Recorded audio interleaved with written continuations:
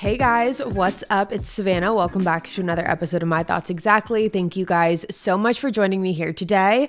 If you're new here, hi, my name is Savannah and I am your host of My Thoughts Exactly. Before we get started, make sure you go ahead and hit the subscribe button. That way you never miss an episode. We post weekly here on the podcast every single Friday. You are not going to want to miss it. So happy Friday, you guys. I hope you've been having a great week. And if you haven't, guess what? It's Friday. We made it. We did it.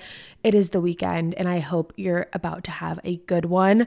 I am very excited that it is Friday. This week has been a little bit discombobulated for me personally. We had Hayden's sister's graduation over the weekend, so we didn't end up getting back until Monday. So Monday felt like Sunday.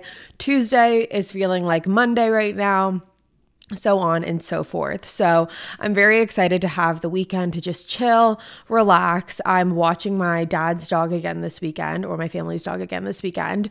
And I'm very excited because him and Church are the best of friends. And it is so fun and cute to watch them play together all day. It makes me so happy to know that Church has like a little buddy. I always think that that's good. I like having him have just like a best friend. They do everything together. They go to the same daycare together. They do all of the things together. And so it's just really fun to be able to have them in the same house for an extended period of time. So I'm very excited about that. It's also supposed to be sunny here this weekend.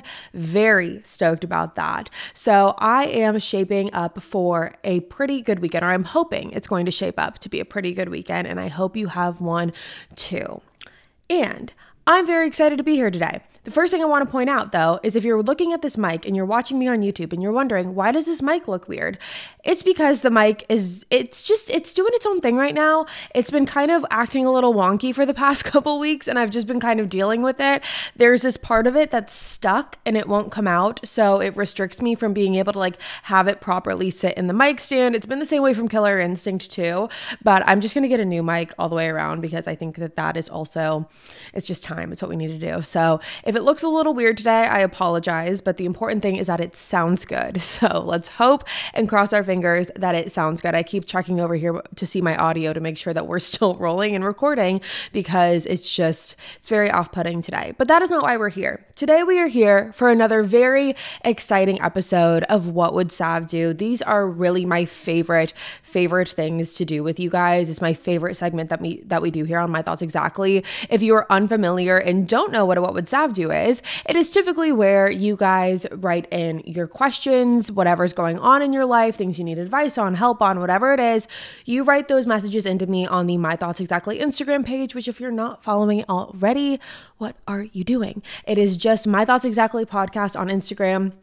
It's really where I get every poll or question or segment. That's where I'm talking to you guys the most. So definitely go and follow that if you want to be a part of the next one and if you haven't been already. So that is where we are pulling these from today. And this is also the first one that we have done in May. Definitely the first one in May. And I like to do these once a month at least. So that's what we're doing, and I'm very excited about it. So we are just going to jump right on into these today and get it going. Okay, first one. Bad Hangxiety tips after a night of drinking. What would Sav do? I have been there. I have been there so many times. I hate Hangxiety. I hate it more than anything in this world. Not true, but it's up there. I'm like probably the top 5. I can't stand Hangxiety, that feeling of waking up, not knowing if you said the wrong thing, what you did, you're checking through your text, your call log. I've been there. I've done it.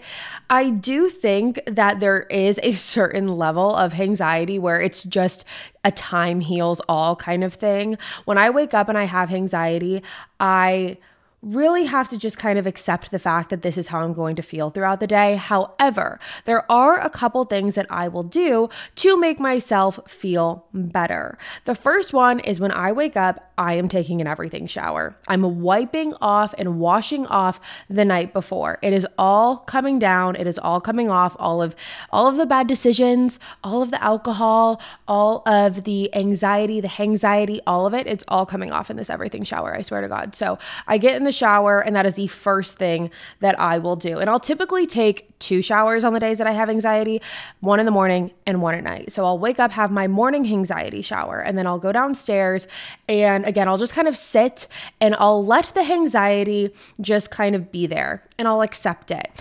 And I'll text some of my friends. I'll see what they're feeling, how they're doing.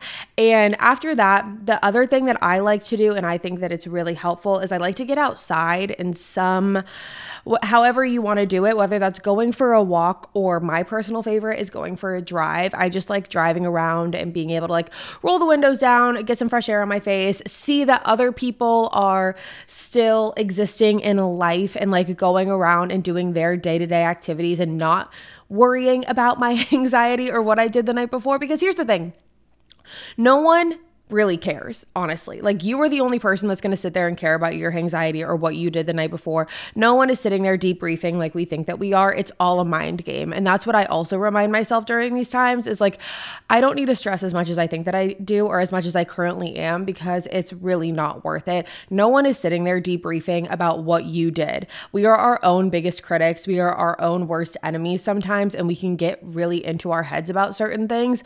But what we need to remember is that it's really not that deep and it's really not that serious. Everyone has been there. Everyone has had a night where they wake up and they're like, oh shit, like what did I do? Or did I do anything?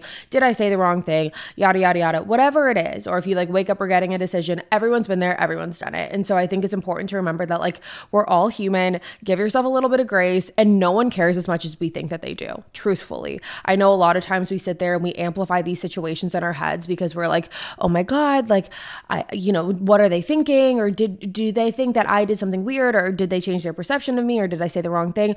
No one cares. No one cares. And that's what we need to remind ourselves. And it's not in like a demeaning, like no one cares about you kind of way. It's just in like no one's worried about it. Like no one is worried. And every single night that I've woken up or day that I've woken up and I've had that anxiety, that's what I get reminded of is no one cares as much as we think that they do. But the tips and tricks that I like to do, I like to take my morning and night shower. I like to get a little fresh air on my face, maybe get a workout in or a sauna. Those are really helpful. I also will, if you have like a face roller, like one of those ice ones, that's really great for just like deep puffing and waking you up, or gua shaing your face. Do your skincare routine, whatever is going to help you feel more put together. That is what I recommend doing. And also just reminding yourself again, that it's not as deep as our minds will let us think it is sometimes. So hopefully those are some tips that you can take away into your next anxiety moment. All right, moving on. My friend cheated on their partner. They are married and my friend regrets it and is looking to me for support, but I'm out of things to tell them as I do not agree with their actions and they know this very well. Okay. Lots to unpack here. There are several follow-up questions that I have. Obviously, I won't get the answers to them right now, but I do have a couple questions because it does change the direction of my answer. So my questions would be this. My first questions would be, is this a consistent thing? Is she consistently cheating on this partner? Is this an active conscious choice that she is making? And is this something that did you say that she regrets it? Yeah. She regrets it, or your friend regrets it, sorry. Your friend regrets it and is looking to me for support. If there is regret there, and if this was a one-time thing, this is where I would maybe give a little grace to the matter personally. It does not mean that you have to agree with what they did, because I think that no one would agree with what they did, and clearly they regret what they did as well. Because when I've been in these situations in the past, I get to a certain point where there really isn't much more for me to say because I also disagree with the choices and the actions that were being made. But at the end of the day, if this was a one-time thing, that's really the deciding factor for me. Like if this is a continuous affair, if this is something that has been going on for quite some time, if this is a decision that's getting made over and over again, that's where my answer shifts, because I think that that is a much different conversation. But if it is a one-time thing and your friend deeply regrets it and your friend also knows that you don't agree with what they did, if you want to continue the friendship, there's just got to be a way for you to kind of continue without you don't have to agree with what they did. You don't have to agree with what your friend did, and you don't have to, support what they did. No one is sitting here, advocating for their actions or feeling like, yeah, they did the right thing or they made the right decision or this was the right thing to do. I don't think anyone would agree with that. But I do think that at a certain point, what I would say to your friend is, if they are continuously looking to you for support or words of encouragement or, make me feel better about this, what I would say is, listen, I love you as a friend. I love you as a person. I just don't agree with the decision that you made. You know it. I know it. And I'm not going to try and sit here and make you feel worse about it, because that's not what I'm here to do. But at the same time, there's only so many things and so many words of encouragement that I can give you when it's all said and done. Because if they're constantly looking to you to make themselves feel better about the situation, that's where I would draw the line. I would say, I love and support you as a person and as a friend, but you cannot keep looking to me to try and justify your actions and justify what you did, because I am not okay with it. And again, if it was a one-time thing, we can put it to bed and we can move on. But again, if this is a consistent action that you're seeing from your friend, maybe that is something that you want to reconsider as, is this the type of person that you want to be around? Do your morals line up? Are their actions, aligning with what you believe in and what you stand in? I think that the main deciding factor, I know I keep repeating myself, but again, the main deciding factor for me would be, is this a one-time thing? Is this something that obviously she regrets? And is this something that's going to continue to happen and happen again? I would tell your friend, I'm here for you. I love you, but I don't want to keep talking about this because I just don't agree with it. And I can't sit here and justify what you did. I'm not the friend that's going to sit here and justify what you did, but we can move on and we can just try and get you past this. But the consistent conversations and the cycles and the circling back around over and over again about this, I'm not the friend to do that with. So I would just make that clear and I would set that boundary with her. And I think that that's okay. I think it's okay to do that. I don't think that you need to completely cut her off because of a mistake or a regret or a bad decision that she made. But again, I think that if it becomes a pattern, then that is when I would, take a second look at the friendship for sure. Okay, moving on. Is it wrong to be upset that my boyfriend didn't buy me flowers for our 6-month anniversary? Okay. Yes and no. I think that, it's very normal. In my opinion, yes and no. I think it's very normal to be upset that your boyfriend didn't buy you flowers for your 6-month anniversary. Actually, I don't even think there's a no side to this. I don't know why I said yes or no. I think I would be upset. Did he get you anything else? Did he get you a card? Did he get you a teddy bear or anything? Because if he didn't get you anything, then I would be a little bit upset. To me, there's a couple monumental anniversaries and it goes in threes. For me, it's 3 months, 6 month, 9 month is but 3 months, 6 month, and then 1 year. Those are the big ones for me. And then you celebrate the years after that. So 1 year, 2 year, 3 year, etc. So if he didn't get you anything, I would express that to him. I'd be like, listen, I get that it's probably silly to you or whatever, but it was our 6-month anniversary and I was really excited about it. And you didn't really get me anything to kind of celebrate that with me. Did you guys go to dinner? Did you do something fun to celebrate at least? Because I think that if there was something that was in place of flowers, then are you real? I mean, then I wouldn't get so hung up on he didn't get me flowers. But if he didn't do anything to celebrate with you, that is when I would kind of be a little bit more upset about it. And that's probably what I would vocalize. Like, we didn't do anything to celebrate our 6-month. I was looking to you and I was hoping that you would be the one to kind of step in and take the lead on planning a celebration for us, because it's 6 months, it's a big deal. And I would have just hoped that you would have done something to celebrate our relationship. That's what I would say.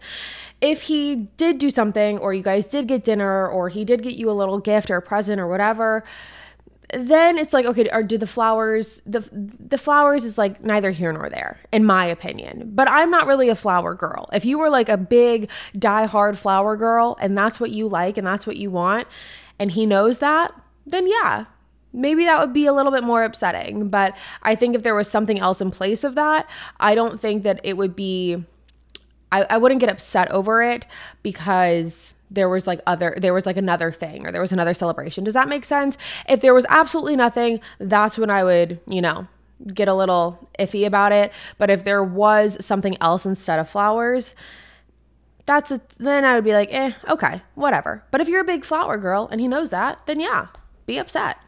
I think it's valid. I'm dealing with a selfish, clingy best friend that uses her past trauma as an excuse when I need space. What would Sav do? Okay, This is when I think it is so important to vocalize boundaries. And we've talked about this in the past couple episodes about boundaries in particular. I've talked to you guys about it. I opened up to you guys about it, about how I've been kind of implementing boundaries in my life when it comes to my friends, because sometimes I do feel a little bit suffocated and I do feel like I need space, and it has nothing to do with my friends. It just has everything to do with I need the social battery recharge. I just need a little bit of space. And here's the thing. You do not need to justify or reason your need for space with anyone. You do not need to justify your boundaries with anyone. If you are just the type of person that needs a little bit of space, if you're the type of person that just needs a second, that's okay. It's very, very much okay. And I think that for someone to be weaponizing that against you and using their trauma to try and like make you sympathize with them, I think that that's a very toxic trait, and it's not something that I would personally want to be around. Because it's your best friend, I would probably have a conversation and just say, hey, listen, this is, these are my boundaries. It has nothing to do with you. There is just some times that I need a little bit of space, and I don't appreciate when I get, basically maybe don't say this, but like trauma dumped on because I need a little bit of space. Just because I have boundaries, it doesn't mean that I don't love you as a friend, or that I don't appreciate you, or that I'm walking away from you, or that I'm abandoning you. It just means that I need a little bit of space, and that's okay, because everyone does, and maybe you guys can work out a system where when in those times when you need space, you just tell her like, hey, I need a little bit of space right now. I just need a little bit of a recharge. I'll, talk to you later. And maybe there's like a better line of communication that could be had. Maybe there is some sort of middle ground and compromise. But if someone is going to disrespect your boundaries consistently, because I personally would say that, throwing her trauma on you and using her past trauma to basically, reel you back in and guilt trip you into not needing space, I would say that that's very just disrespectful to your boundaries. And I think that if that continues to happen, or if she doesn't agree with, what you're saying, or doesn't agree with your boundaries, or if it's a pattern, if this continues to happen after you've communicated that, then that is when I would probably take a really big step back. But I'm a big, big, big advocate for communication in all senses of the word when it comes to friendships, relationships. Like if you need something, whether that be space, whether that be more communication, less communication, whatever it is, you can't I don't think that you can really, people can't read our minds, as much as we would like them to.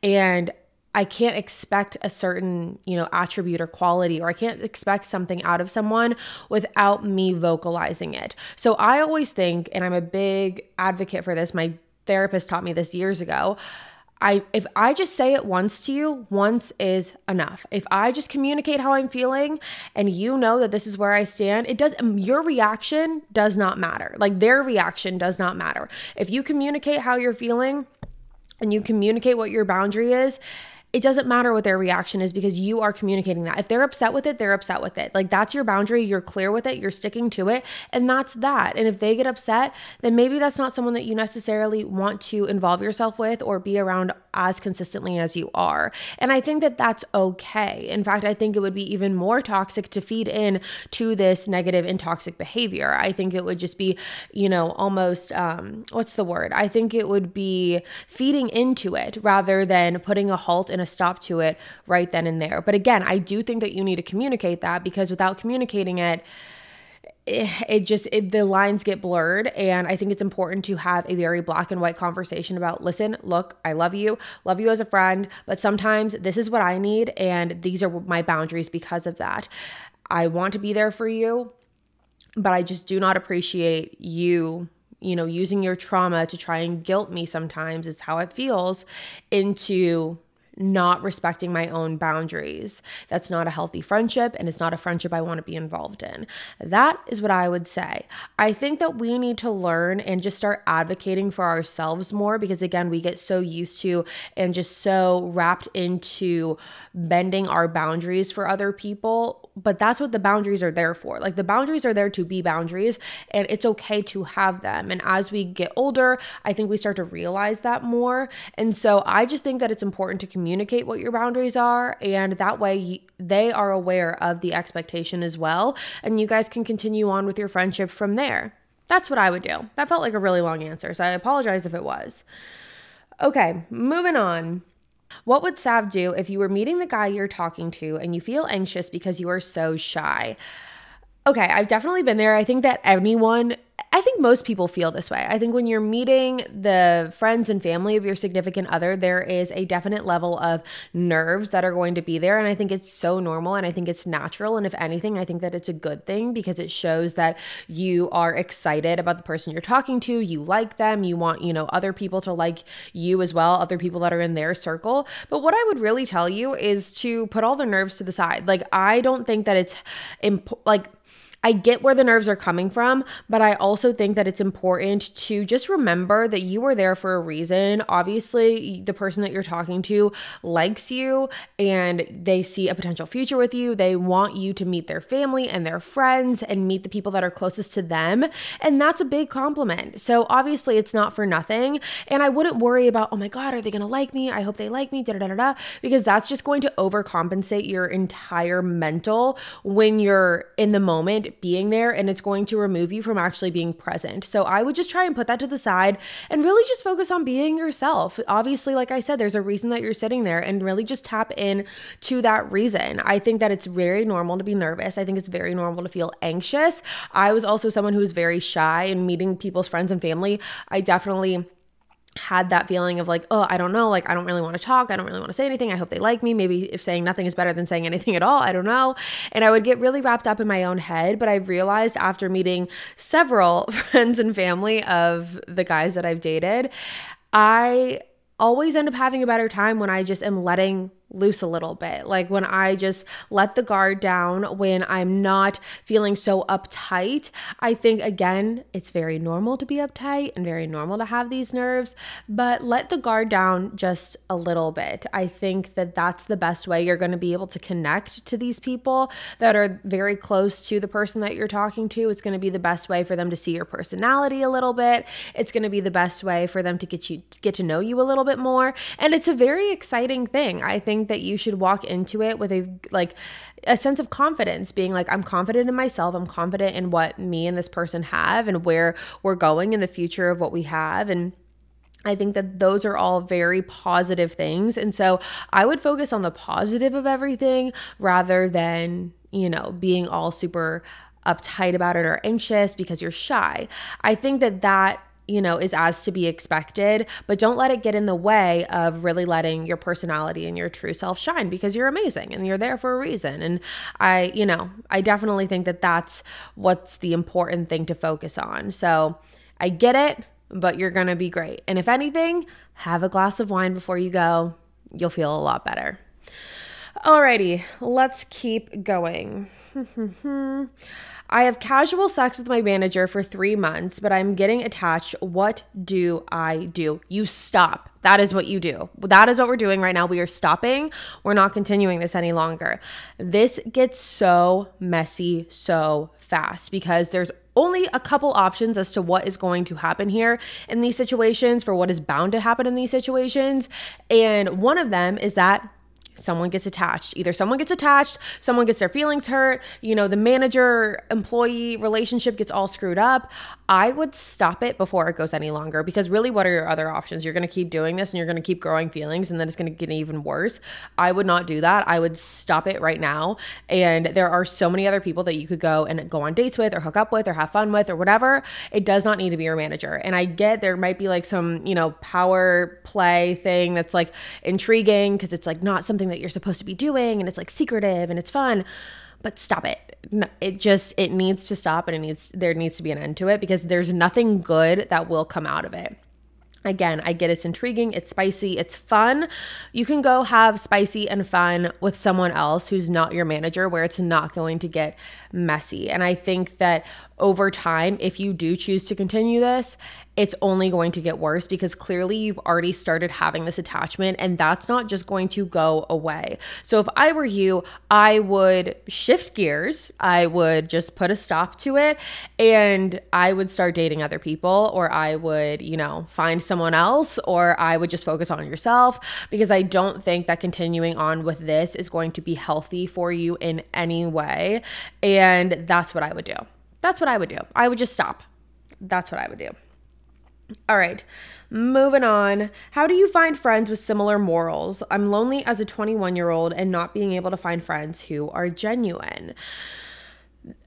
Okay, I definitely understand this. I feel like I've been there a lot. And I feel like the best thing that I have done in this situation is I have turned to Bumble BFF.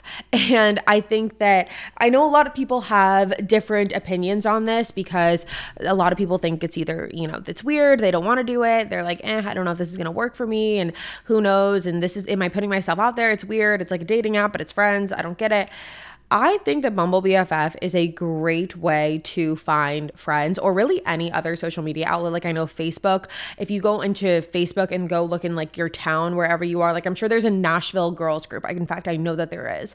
So if you are in a town that has people that have one of those groups, I would join one of those groups and I would put out a little post and be like, hey, this is me. This is what I'm about. This is what I like to do. If anyone has these similar interests, hit me up. Let's hang out. Let's, go get coffee, go for a walk, whatever it is, I would do that. Or again, Bumble BFF, creating a profile, putting your interests in it, putting what you're about in it, and really being able to weed people out that way. Because I think that making friends is very hard as an adult, and making friends with the right morals, or not the right morals, but the morals that align with yours is also even harder. So in order to do that in an efficient and effective way, I would put myself out there on those social media sites.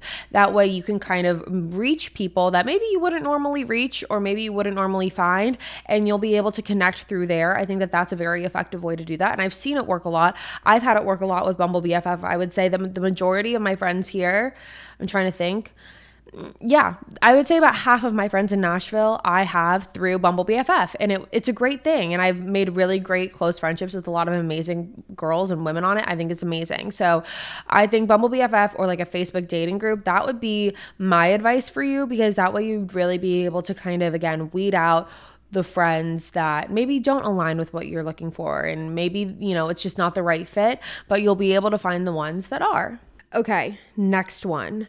How to deal with leveling up, but at the same time, hating change. Love you, Sav. Love you too. Here's the thing when it comes to change, because you are talking to someone who hates it. I hate change, and I always have, and I probably always will. But here is my opinion when it comes to change and evolving and all of the things.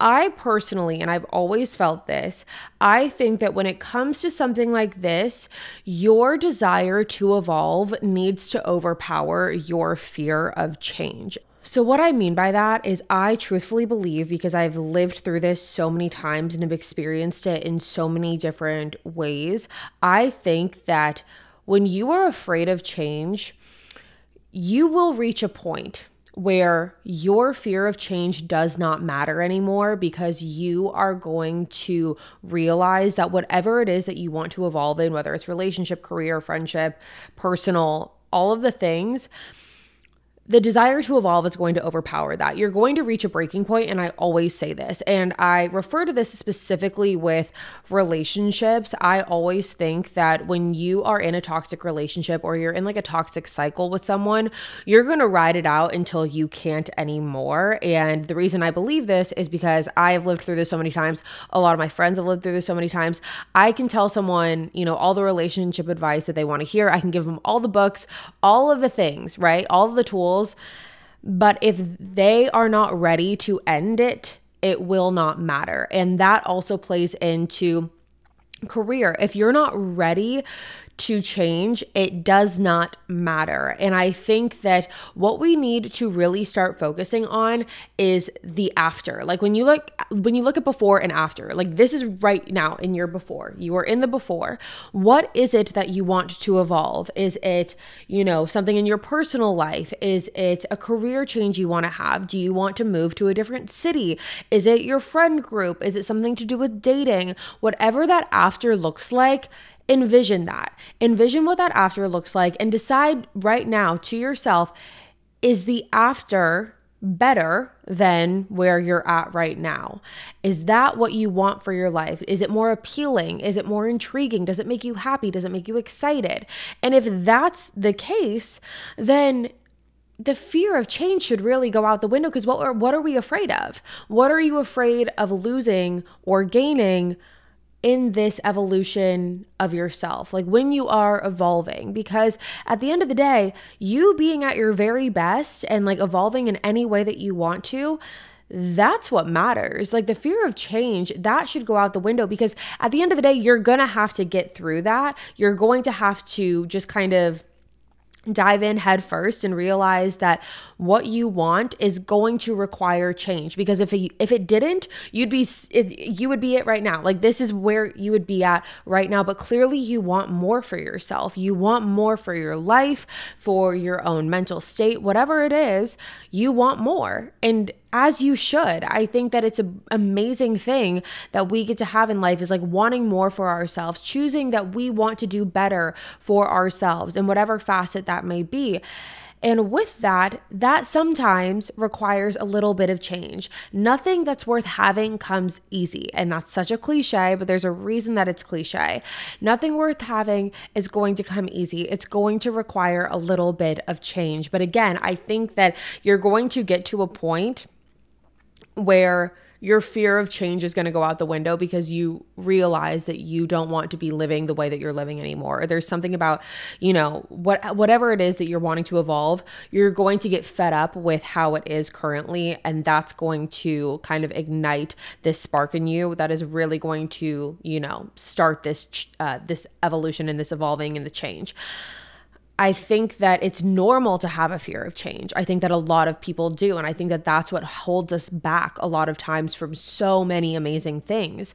And it's held me back so many times in the past. I remember when it comes to even moving to Nashville, that was something that I wanted to do for so long. It was something that it was always in the back of my head. I wanted to move to Nashville, and it was, 2020, I ended my relationship, and then 2021, I was like, oh, maybe I'll stick around. Maybe I can do this. Maybe I can do that. And then I finally reached a point where I was like, I cannot be here any longer. I was like, there is no more growth here. And that was a really, really big realization for me to come to, because when you realize that there is no growth in where you currently are, that's a scary thing, because we're all so young and we have so much life ahead of us that if we're not growing and evolving, then what are we doing?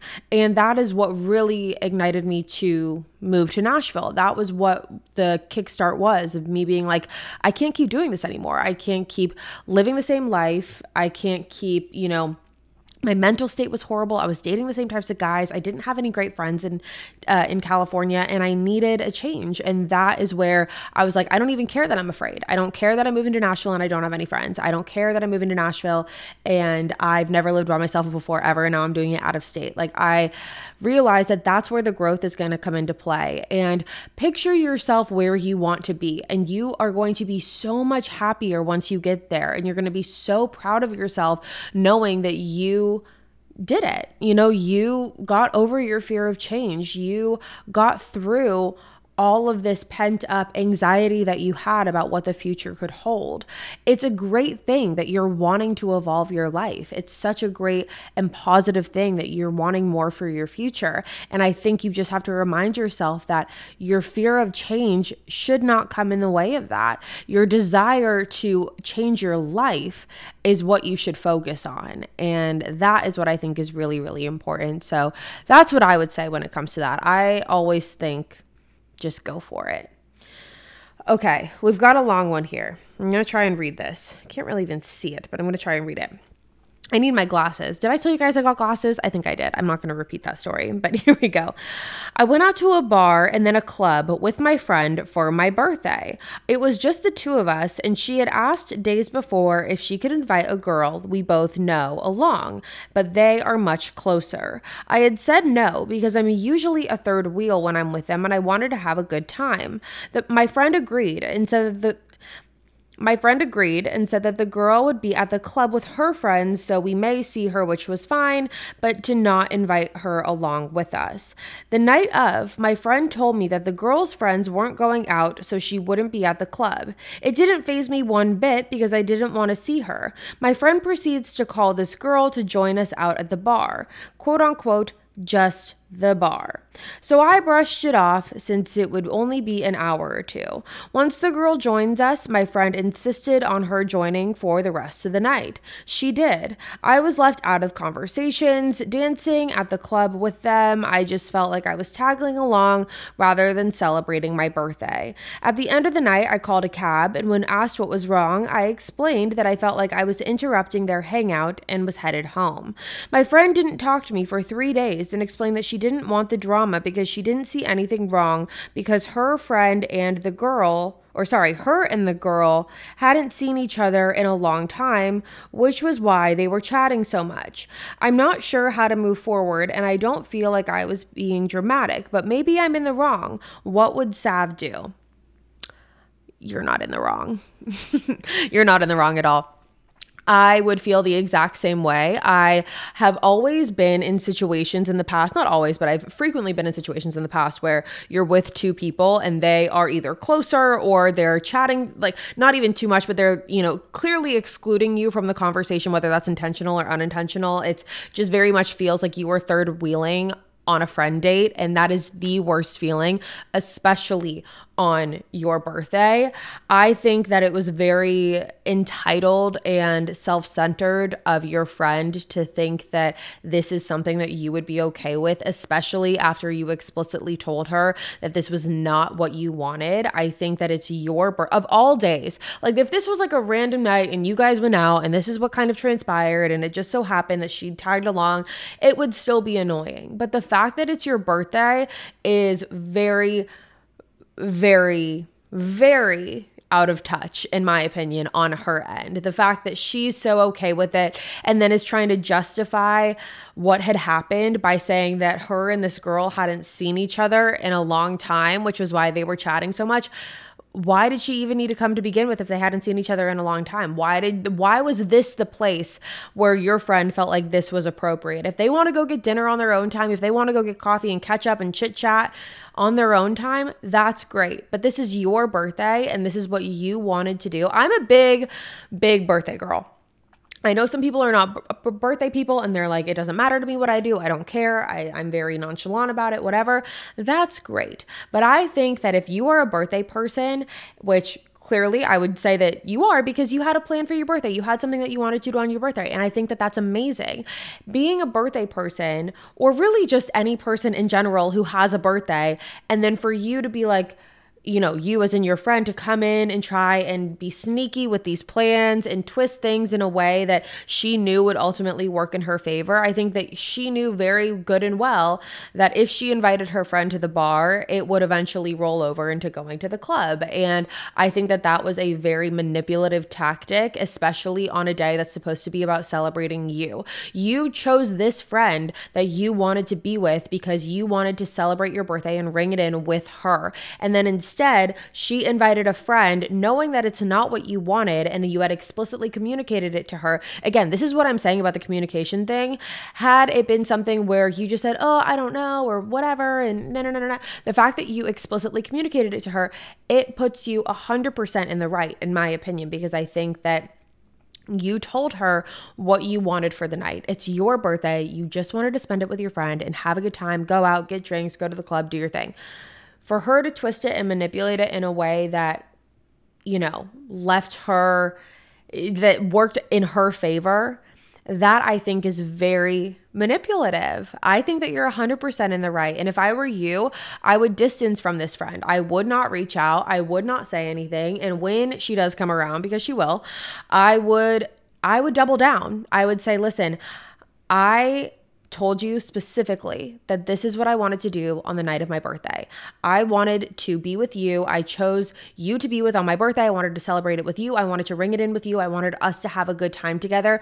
And that is what I told you I wanted to do. I communicated that to you very clearly. I also communicated to you that I did not want to be in a situation where I felt like I was a third wheel on my birthday between you and another girl. And because of that, you then twisted things in a way where it ultimately ended up being exactly what I said that I didn't want, and you still don't seem to care. I think it would be one thing if the friend joined, which I still don't agree with, but if the friend did join and your friend was actively still trying to like celebrate you, it's your birthday, it's your night, what do you want to do, including you, making you feel like you're part of the conversation, making you feel like, there's still a reason, the reason that you guys are celebrating is you.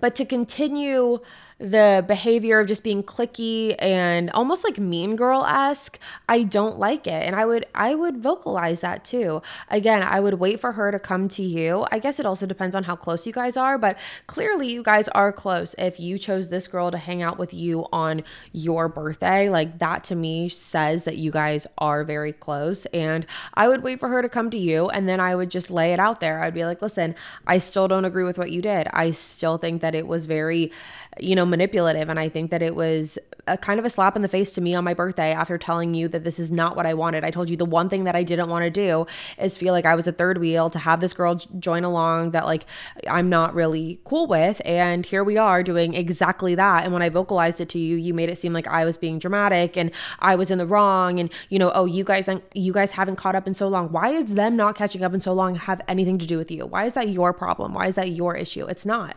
And so I would, again, vocalize that to her when she comes to you, because she will. She definitely will. But double down. I think it's important to stand up for yourself. I think it's important to, you don't have to be confrontational or aggressive about it. I think it could be very, very cut and dry, because I think that this is very cut and dry. This is not like one of those things where, oh, I see your point. And oh, I think that I personally, me as Savannah, and the What Would Sav Do, thinks that this was fucked up. I think that that's a fucked up situation, and I think it's a screwed up situation for your friend to put you in, and it would make me question if this is a true friend of mine, because no real friend of mine should ever put me in a situation that I explicitly told them I didn't want to be in, especially on my birthday. I would be pissed, livid, so annoyed, but that's what I would do. And that's going to be the end of it, you guys. Thank you guys so much for tuning in to another episode of My Thoughts Exactly and another segment of What Would Sav Do. If you're new here, like I said, make sure you go ahead and hit that subscribe button. That way you never miss an episode. We post weekly on the podcast every single Friday. You're not going to want to miss it. I hope you all have a great weekend. I will catch you back here next week with a brand new episode, and I will see you there. Bye, guys.